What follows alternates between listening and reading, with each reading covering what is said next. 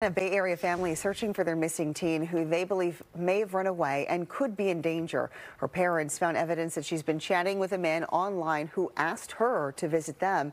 KTVU's Joey Horta live from Richmond Police Headquarters tonight with the latest.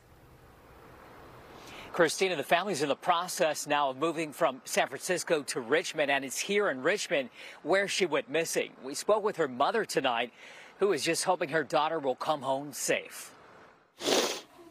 Janira Fuentes is desperate for help. It's dangerous out there. This is her daughter, Natalie Fuentes, who goes by the nickname Cleo. Cleo is missing. You know, there's a lot of bad people out there. The worried mother tells us her 16-year-old from San Francisco went missing on Wednesday after recently being released from a psychiatric hospital and hasn't been seen or heard from since. Just the unknown is what's killing us right now. Cleo takes medication after being diagnosed with anxiety and depression, but she didn't take her medication or anything else with her. And there are clues that she may not be alone. I found some evidence on her phone of her wanting to run away with what we think is an older gentleman from Santa Cruz. The man in question goes by Manuel on Instagram.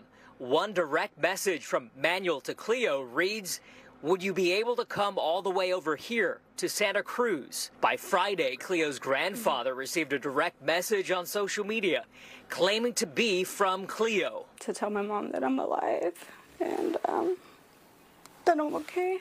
But they question if their daughter actually sent the message or if the man she was talking to sent the message himself. This mom's biggest fear is that her daughter could end up getting hurt or even worse. That she's gonna, end up with someone who's not gonna let her go, or,